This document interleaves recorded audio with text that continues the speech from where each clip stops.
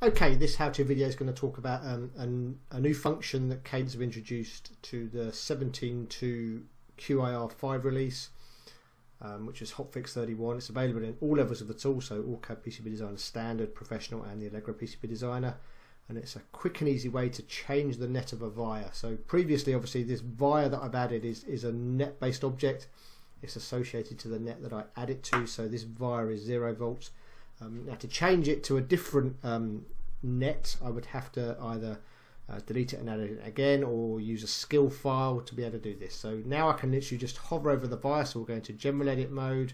I'll hover over a via. There's a right click now, assign net to via, and I can then pick the net from obviously the default list of power nets that it's given me, or hit the browse button to actually just go and pick the net that I wanted to change it to. So let's just say I wanted to change this from V plus 12 to 0 volts, so I effectively just select the 0 volts, and you can see it then isolates it on this layer. So we'll do a right click done to finish the command. If I go to the visibility pane and turn on the ground net beneath it, you can see it's now effectively changed that via to the 0 volts. So it's a